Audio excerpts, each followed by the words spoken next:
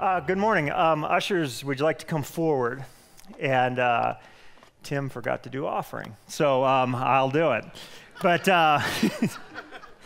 one thing I want to share, good morning, Palisade. It is good to have you with us this morning, and my name's Pastor Bob, and one of the jobs I have is I'm a pastor of a couple of our campuses, like Ronnie is at Palisade. I'm pastor at the Kimwood campus and at the Racket Club campus. And last week, we have outgrown at Racket Club the place that we meet. We meet under trees, and in the winter, we get to meet under a shelter.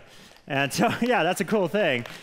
We've outgrown it. And so I've been challenging them to give to build a shelter so we can fit 100 people under there. It fits about 70 right now, and last year was really crowded. And so at the end of the service, we handed out the offering, and we give little treats to kids as they listen. We usually have about 20 to 30 kids that come, and we give little treats for listening well. And we give these little Snicker bars. And this little boy came up, and he said, I don't have anything. Do you think God would want this? Do you think God could use that? And I just said, yeah, I think God can use that. You see,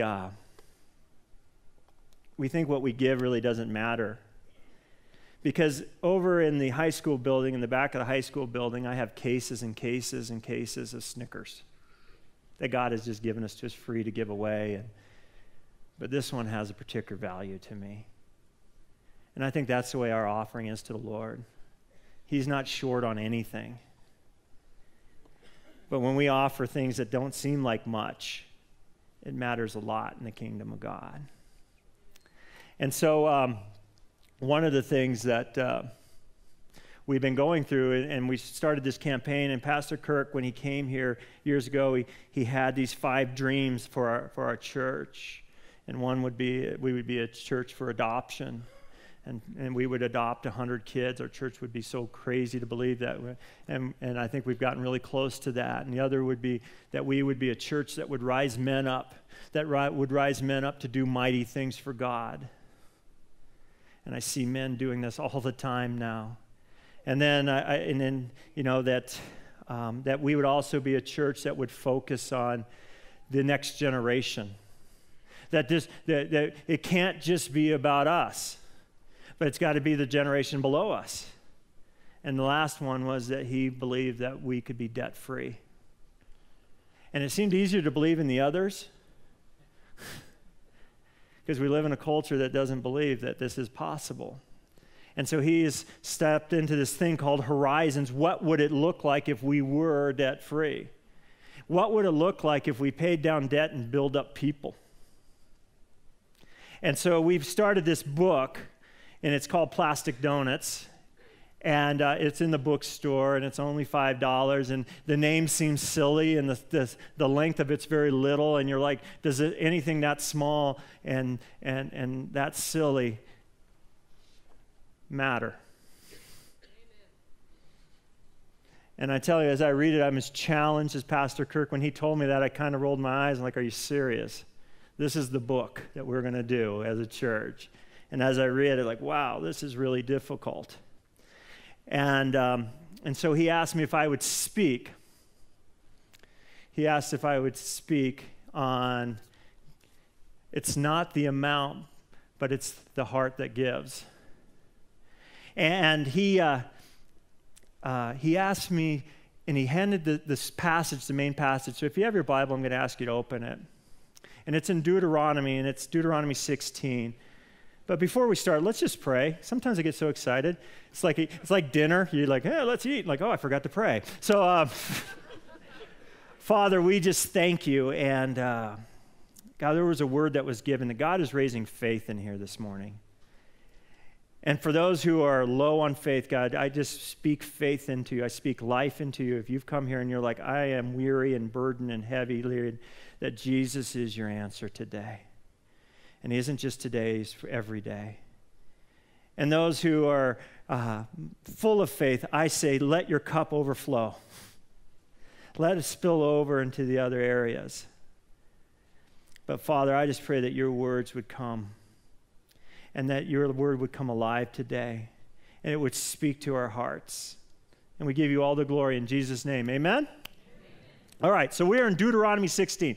So Deuteronomy is the last of the 5 books that Moses wrote. And so where we're at is in Deuteronomy 16:16. And I'll just go ahead and read it. And so when I read this, I'm like, Pastor Kirk, are you serious? You want me to read this? He said, yes, read this. I'm like, oh, okay. So it says, 3 times a year, all your men must appear before the Lord, your God, in the place he will choose. At the festival of unleavened bread, the festival of weeks, and the festival of tabernacles. And that would have been great if it would have stopped right there. So that's good. God's calling us. He wants to meet with us. And then it says, no one should appear before the Lord empty-handed. And I'm like, Kirk, or Pastor Kirk, I always call him Pastor Kirk. I'm like, you know how many pastors have used this to manipulate people? And I've watched enough TV and stuff, and I've heard this, and I'm like, this, ugh. And so if you're just visiting today, this message is for us. And I just hope that God has a word for you too today, because the word of God is perfect for correcting, training, and rebuking. Amen? And he said, each of you must bring a gift in proportion to the way the Lord has blessed you. And I want you, if you have your Bible, I want you to circle proportion. Because just taking that text by itself out of context loses what God is really saying. And as I go through discipleship and I train young men and men, is one of the things I tell them always is read 20 verses before and 20 verses after. And you will get a context of what's going on. And so what he's talking about, these 3 festivals. In the Old Testament, God commanded giving. And he commanded 8 types of giving. 4 of them were commanded by law, like the tithe. Or if you sinned, if you did this sin, then you must do this. But 4 out of the 8 was a free will gift. It didn't matter what you brought. He just determined in your heart what you're supposed to bring, out of the generosity of how God has blessed you. See, this is one of my pet peeves. When we get invited to go to a potluck or something, I love those, as you can tell, is that what's the first question when you get invited is, what should I bring, right?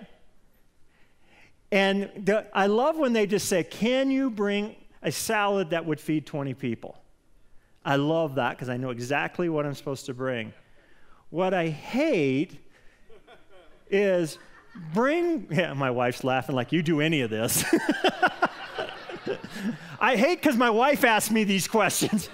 And she says, did you ask him this? Like, no. Did you ask him? No. Like, I barely got when it is and where it is. All right. And so then they say that anything, it doesn't matter, just bring something.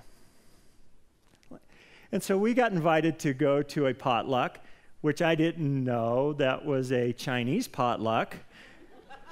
And we brought a Mexican dish.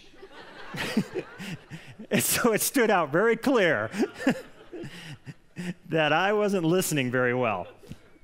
So God had laid out 3 times a year that all the men, women, and children needed to come to Jerusalem. And he said these 3 feasts. And these 3 feasts are really important because they point to Jesus. The first one is the Feast of Unleavened Bread. And this is what we would call Passover. And this is the story of Moses in Exodus. And this is after 9 plagues. And God had protected the Jewish people all through these plagues. But on the 10th one, the Jewish people had to step into faith. And on this night, God said that death will pass you and your house by one way and one way only. Death will pass you and your house one way and one way only. And I know in today's modern context, we don't like one way only, but that's how God works. He said, you must take a lamb, an unblemished lamb, and offer it as a sacrifice to me. And you must take its blood, and you must take a bush and dip the blood, or dip the bush into the blood, and paint it over the doorpost. And when the death angel comes, it will see that your house is covered by the blood of the Lamb. And it will pass, and you will live.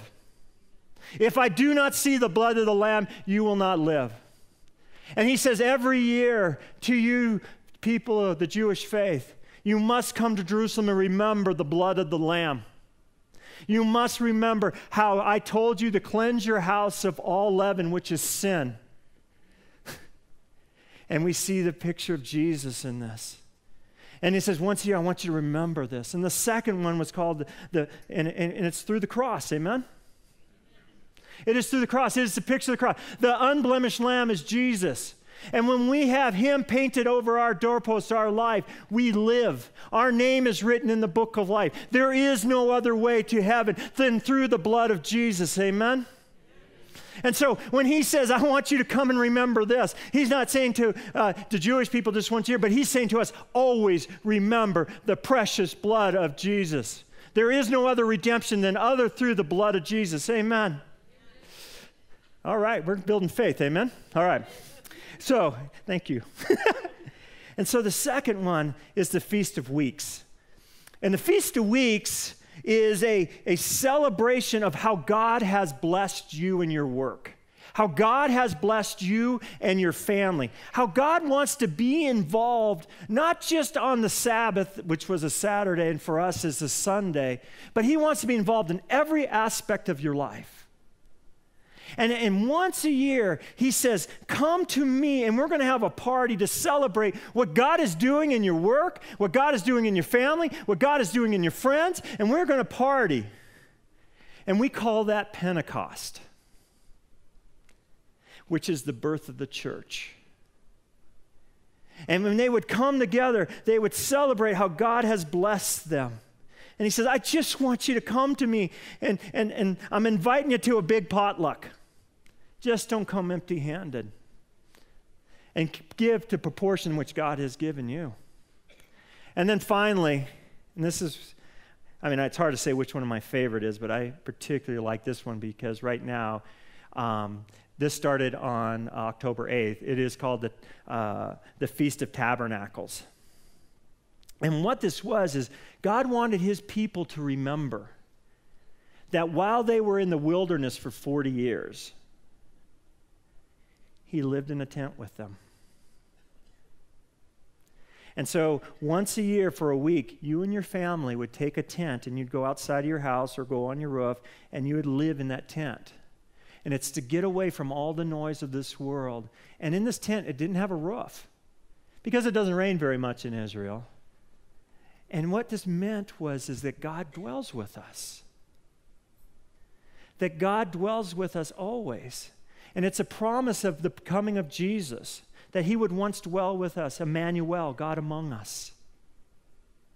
And it's also the promise of the second coming of Jesus, that we would dwell with him forever. And then the open tent at night meant that we have an open heaven. John 1 says that you will walk under an open heaven and you will see even greater things. And so this picture is when we realize what God has done for us, what he has done for the cross, and what he has done in our lives and blessed us, and what he has done in his presence that no longer, he says, 1 Corinthians 3:16 says, do you not realize, church, that you are, the Holy Spirit lives and you are the temple of the Holy Spirit? That he lives in us. And then he says, I want you to come to me. And so when I read that, I'm like, yes, of course. If someone gave me a great gift, I would be so excited. And they invited me to their house, I wouldn't want to come empty-handed. Don't you hate going to a potluck empty-handed? And so this is not meant to manipulate or anything like this. But once you learn about when God says that there are these free will gifts, and it's because of my love for you, Lord, what you've done in my life and how you've rescued me. Amen? And so a year ago, almost to the date, I was in Africa. And so it really was kind of like a Ernest Goes to Africa kind of thing. I'm serious. I mean, I'm just a fruita kid. Like, I felt like the Beverly Hillbillies. And when I was in Africa, I was there for 2 weeks, and I got to go with Pastor Nate, and that was an adventure. But when I was in there, I saw God do so many crazy things. I saw a lady whose eyes were completely covered with white, God healed right in front of me. I saw a man whose knee couldn't work, and he'd been shot in the war, couldn't walk, and he got up and started dancing. One of my favorite stories when I was in Africa was this young girl. She was 14 years old, and she had never spoke a word in her life. She could hear and she could understand, but she couldn't speak. And this young pastor was with me, and I said, I think God wants to heal her. Now, did I hear from the Lord that God wanted to heal her? Like, no, I just know that's the nature of God, that he wants to heal. And he's like, you think so? And I said, yeah, I think so, with all the confidence I could muster. And so he's a pastor from a particular denomination. They like to yell. And so it was so funny. Because he is praying, and we have no interpreter. They don't speak English. He's praying in English. And he's praying over her. And the mom is with her. And she's there at the medical clinic because she has a distended stomach. And they're almost everywhere because it's bad water. Everything is bad water. And she has this distended stomach. She has diarrhea, achy joints. And she's, sick. And so that's why she came to the clinic.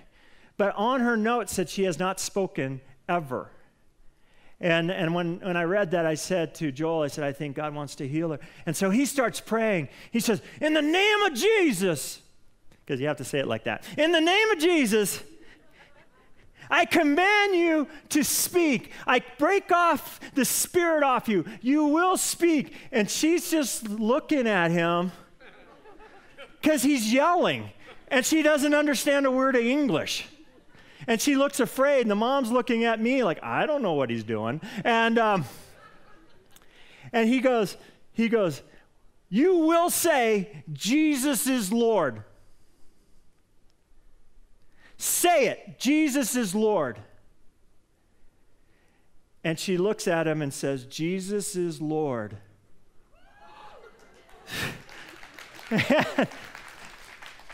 She starts grabbing her tongue because her tongue has never moved or worked. The mom collapses and falls because she had never heard her daughter speak.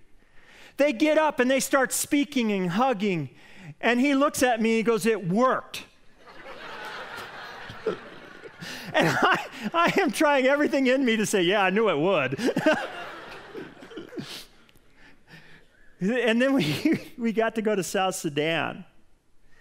And in South Sudan, it's been in war for 23 years, and it has been devastated. There is no electricity other than by generator. There is no clean water other than water that's drugged from the Nile, which is polluted, and they drink and they bathe, and they go to the bathroom in it, and they throw all the pollutants in, and that's what you drink. And it has been a war-torn area, and we went to a small village, Pastor Martin's village, and we were invited to do this training for our South Sudan pastors. And I want you to take a look at this picture. And this is the church. It's about 1,000 square feet. And it has bricks and it has a roof, but it's really not that impressive. It has no windows. It has no doors. And at the end of the time of teaching, this is us doing the training, but on Sunday I was asked to teach at their church. And there were so many people in the church that not everybody could fit in, and they were looking through the windows, or where the windows should be. And they were so hungry for the presence of God that church started at 8 and didn't end until noon. Don't worry, I won't do that to you.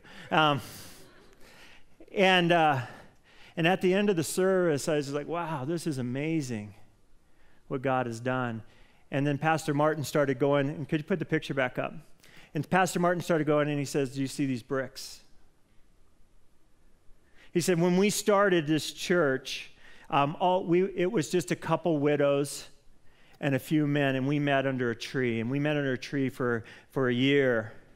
And we had to endure the cold and the rain and the heat. And he says, then the Lord told me that we're supposed to build a building. And yet, he's talking to widows who have nothing. There is no jobs. The only thing that you can do is make things and hopefully sell them. Make a few bread, make a few this, make a meal and sell it. And he's speaking to widows and children. And can you go to the next slide?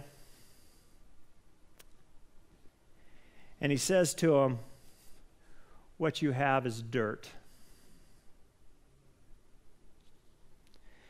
And in their houses, all they have is dirt floors, the roads are dirt, everything is dirt.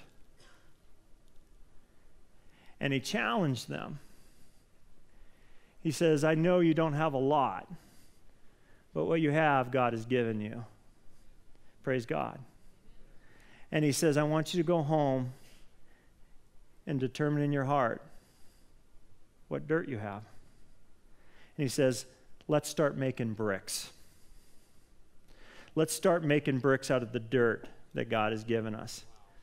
And so each of the women and the men went home after that Sunday, never making bricks before, and having a little bit of water and a little bit of fire and a little bit of dirt and a mold. They started baking bricks. Can you go back to the picture to show the walls? If you could see these bricks, they're not very good bricks. They're kind of like the Snicker bar. Not that impressive to a person who builds. But when he started telling me how these women would bring their bricks every week, and some women would bring 2 bricks, some would bring 10, some would work on it, and other people started gathering more people, and then they brick upon brick upon brick upon brick, and they got to the final, and they built it all 4 walls, no doors, no windows, no roof, no floor, just dirt with a little heat and a little water made something. And so they had their first church service with no roof and no floor. And they were in there, and it's the heat of the, which would be our January. That's their heat time. They meet in there for 4 hours. And you know what 4 brick walls are with the sun beating on it is? It's an oven. And these poor widows and these men are just wilting in there, and they're singing, how great is our God.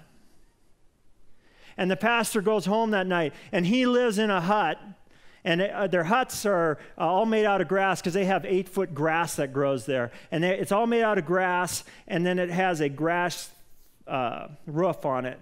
And in South Sudan, you know you made it when you get a metal roof. And him and his wife would dream about having a metal roof on their house. They've been dreaming about it forever because they have a child, and when it rains, it just leaks. But Pastor Martin said, I will not put a metal roof on my house until you have a roof on your house. I will not. And he began to fast and pray on Sunday night, Monday night, Tuesday night, Wednesday night, all the way through Saturday. And on that Sunday, they meet again. And when he was done with church service, he gets a phone call. This is the weirdest thing about South Sudan. Everybody has cell phones, yet they have no power. The Chinese government gives everybody cell phones. And so when they come to church, they have a generator to run their sound system. Everybody plugs their cell phone in. And it's supposed to last them all week. And so he gets a phone call from a man he's never met before and from a city he rarely has been to. And he said, the Lord woke me up last night. Listen, church. We can do what we can with bricks. but we need the supernatural of God to work. And this campaign isn't about building buildings. It's about paying down debt, building up people, and watching what God can do through ordinary people. And so he gets this call, and he said, the Lord woke me up last night and told me you need a roof. He never met this man. And a metal roof over there is about $5,000. $5,000 to him is like $3 million to us. And by that next Sunday service, God's house had a roof.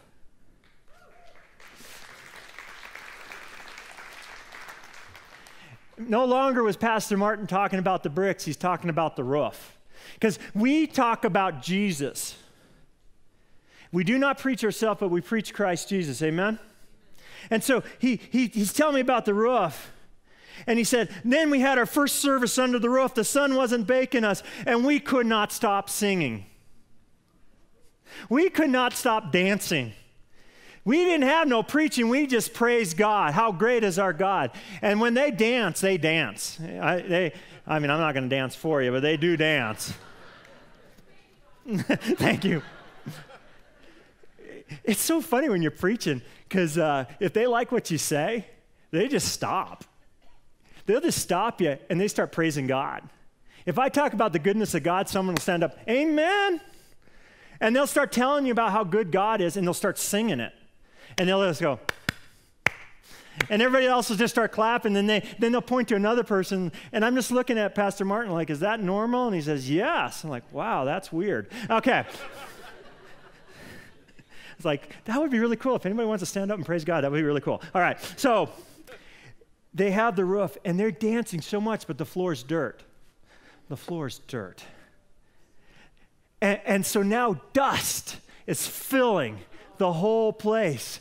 Dust is filling out the windows, out onto the street. Listen, when we praise God, it should overflow not just in this building, but into the streets. And so as they're praying, because this has been war-torn, and so the only vehicles they really have around there are little motorcycles and UN trucks. And they're UN trucks going around because they just got off a war and they're back in war again. And this UN truck drove exactly by when all this dust was filling the streets. This UN worker gets out, and she's from England, and she says, what's going on? And she listens to the service, and she just weeps. And she grabs Pastor Martin and says, why are you guys so full of joy when there's so much war and destruction? Church, listen. If you get nothing out of this, get this. Our joy and happiness are not determined by our circumstances. Our joy and happiness are determined by Him who lives in us and who set us free and brought us from death to life. And when we know that, we can't help but sing joy and praises to our God.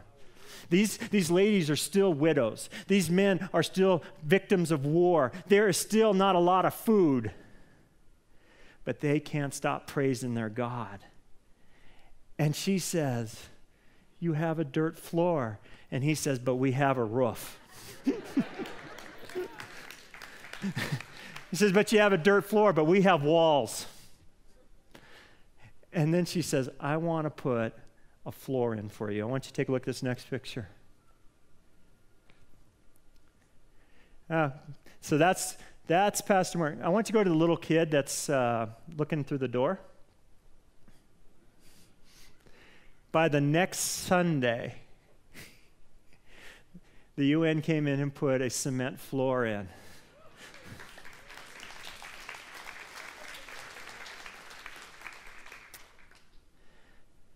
Because a pastor wasn't ashamed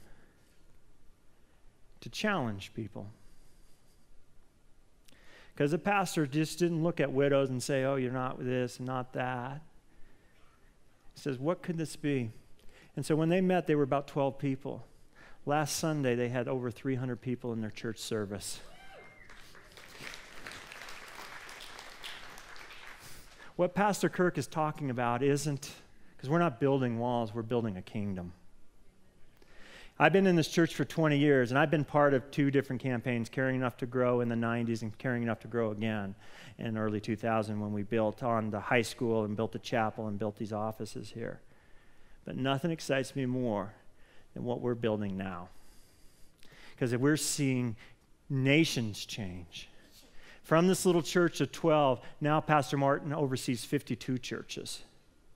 Pastor Martin has seen over 52,000 people give their life to Jesus, from a few widows who said, all I got is dirt. I got a little bit of dirty water, and I have some fire and some time. And in that, we see a nation begin to change. Amen? And so, what I love is that not just widows exist in South Sudan, that we have widows here today. We have people here right now who are struggling and going through hard times. It's hard to say this, one of my favorite people, because I love all of you, and being in the church for 20 years, I've got to serve with lots of people in different ministries, but one of this lady, Pastor Kirk asked her to give her testimony. And I've known, her name's Betty. And I've known Betty, and she asked me to read it. And so I hope that's okay. But I'd known Betty before I ever was on staff here, which I've been on staff for over 11 years. I used to be a pharmaceutical rep, and Betty worked at one of the medical offices I used to call on, and she was so kind to me all the time. And I always really enjoyed her. And so here's her testimony. It says, Pastor Bob is reading my testimony because I recently received a diagnosis referred as minimal cognitive impairment. In speaking, I lose words in mid-sentence and I cannot recall them. And I talked to her last week. She said that was the hardest thing to write. As some of us have received a diagnosis that's just overwhelming. And it doesn't really come real until you start writing it down and telling people.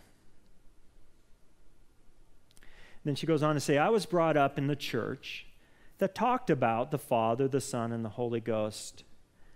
I never heard the minister mention that we were supposed to have a personal relationship with Jesus. When I left for college, I turned away from the church. After graduating college, I got married and had 2 sons. And 18 years later, I was divorced. A single mom, raising 2 boys without any help. A couple years later, I met and married the love of my life, Jerry.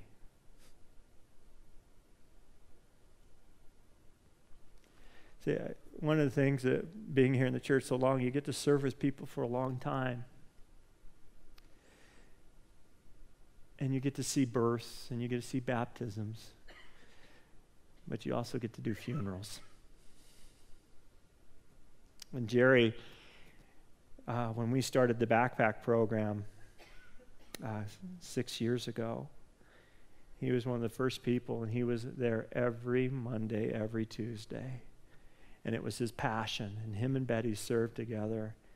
And he was diagnosed with Parkinson's and passed away in 2011.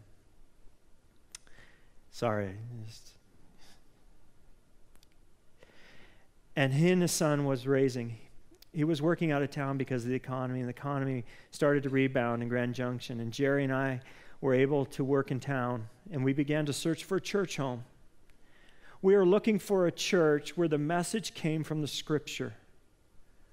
One of my bosses asked if we should try the Vineyard. The first time we came, we felt like we were finally in a church home. And the rest is history.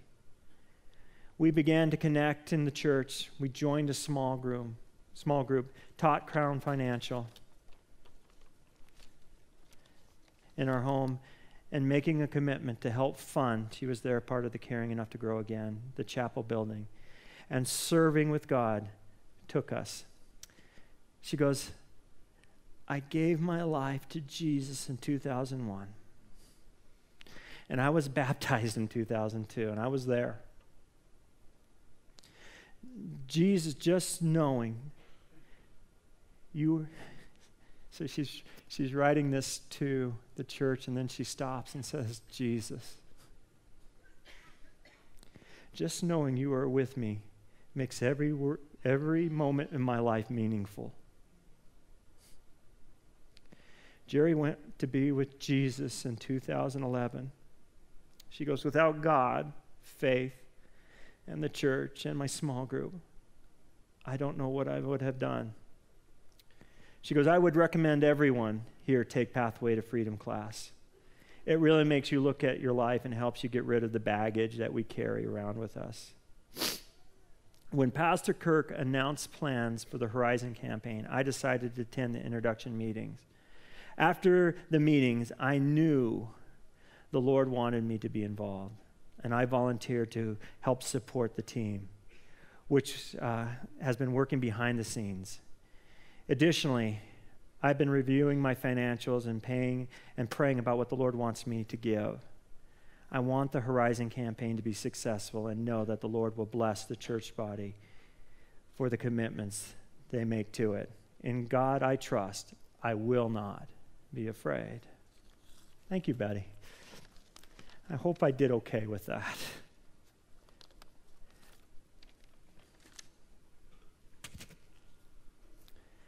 So, this is the part of the service I really hate.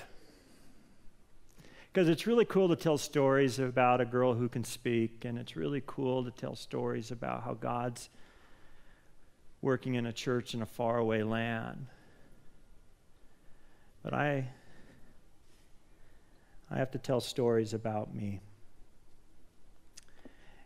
And as God was working in my life 19 years ago, thinking that I had it all right and all built, and I had these bricks, and I was building a life of success with my own bricks, with my own effort, with my own degree, with my own things. God started showing me about, you don't have bricks, Bob. All you have is dirt. And someone invited me to church. And I did not want to go to church because I had a career. I had a title I wanted. I had money I wanted to make. But they invited me, and I went begrudgingly. And my wife loved it, and so I had to go again. And she loved it more, and so she invited her mother, and she went, and we started going. And I never really saw this because I was working on my own bricks, building my own house, laying my own foundation. And the Lord just kept on talking, no, you're just dirt. You're just dirt. And this is what I would do. Last week, Pastor Kirk talked about, it's kind of like show and tell, right? Pastor Kirk talked about Gracie giving a wallet to Kirk, Pastor Kirk, and how it pleased him so much. But as I was going to church my first year and a half, I would take my wallet, and this is no lie, and I'm not proud of this. I'd take my wallet, and before I'd go to church, I would lay this on my bricks at home. So when I came to church, there was nothing to give. Because I wasn't going to allow any pastor man to manipulate me to give. And when I did accidentally forget to take a 20 out, and it would pass by and I felt obligated, when I went home, I regretted it. Yet God kept blessing this dirt. And he kept feeding this dirt. And he started planting seeds in this dirt, and something started to grow. And it took me a year before anything ever started to sprout, but one day a pastor said, you might know about God, you might know about Jesus, but does Jesus know you? And I said, I don't think so. And he says, if you don't know, then ask, do you know me, Jesus? And the moment I said that, the warmth of the Holy Spirit, I became a tabernacle. And he started to fill me. And even though he filled me and I said yes to Jesus and I got baptized every Sunday, I would lay my money on the bricks that I was building. And God has a great sense of humor. He kept blessing me in my job, despite my selfishness. And in my job, I got a check, bonus check, for $5,000. Guess what the message was that Sunday on preaching? 52 weeks a year. I could have got that bonus check any other time. It was on tithing, about giving to God. And I remember looking at my wife and like, no. No. I know I grew up in Fruita, but I can do math. That's $500. I am not giving $500. No. And we got in the car, and she was looking at me like, no. She didn't even say anything. And I just said, I'm just going for a bike ride. And I got on my bike, and I started riding up the monument. And you ever just start talking to yourself? You don't realize you're really talking to God. Like, I ain't going to do that. That's just crazy. Those, they don't need that. I see what he drives. And you just start like rationalizing, like, I look like I need it more than him. I got 3 kids, or I got 2 kids at this time. And I'm paddling. And I'm paddling. And the Lord just speaks. Because he took this dirt, because I put faith and I put the blood over the door. And then he filled his tabernacle. And then all of a sudden I had an open heaven. I couldn't understand it. Nobody had taught me about this. But under that night, right before the tunnel going up on the Junction side, I'm sitting there complaining about $500. And God said, trust me. And I went home and I said begrudgingly, write the check. And we put the check in the next week, and God just started opening up opportunities. I hate to tell the story because it sounds like a prosperity, and I don't mean it to be that way. But God did not just give me a new job after that. God stopped me from idolizing this.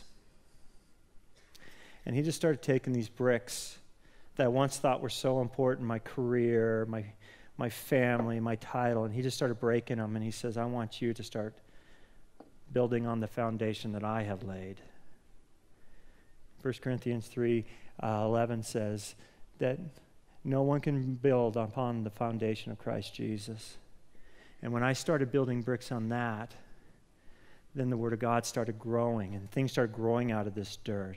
And he started putting a pastor's heart on me, and I started serving, and this didn't seem to be so important anymore. And I want you to get this, is that Paul writes about this, and I know I'm killing you, Anthony, with my slide selection because I've been jumping all over.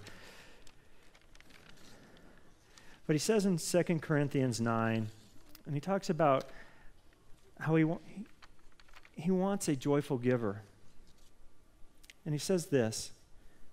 He says, each one of you, 2 Corinthians 9:7, he says, each one must do just as he is purposed in his heart, not grudgingly or under compulsion, for God loves a cheerful giver. I want to invite the worship team up.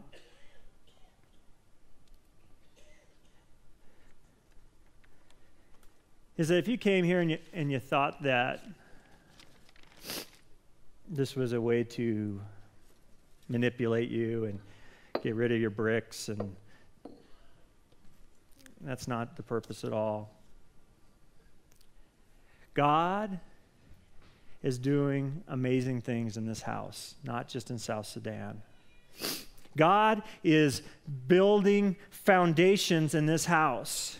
And it says in Luke 5, do not build your house on sand, but build it on the rock. And he's building. I have seen through CR, I have seen people who have walked away from a life of drugs and alcohol, that they built their life on Jesus. I have seen marriages through marriage ministry here that have had affairs, and God has healed it and restored it, and they're doing ministry again. I have seen a lady right here in a wheelchair get up and walk. God is putting a roof on this house. God is doing the super. Amen. God is doing the supernatural here. He's laying foundations. He's building roofs. Just last Wednesday,